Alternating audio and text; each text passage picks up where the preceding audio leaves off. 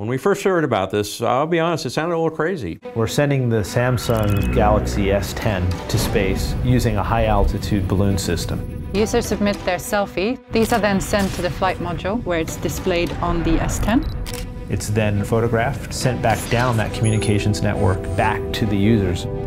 It sounds pretty simple. Is it simple? It's not simple.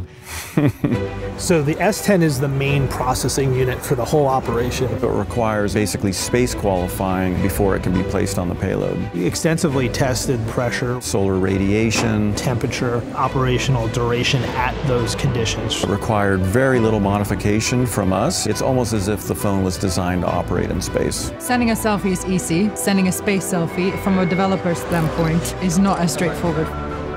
And we're in a very extreme environment. Temperatures are going to be around minus 65 Celsius. The Space Selfie payload is going to climb out about 1,000 feet per minute. It's technically very difficult, but our ethos at Samsung is do what you can. It's never been done before. We're giving people an opportunity to have their face in space.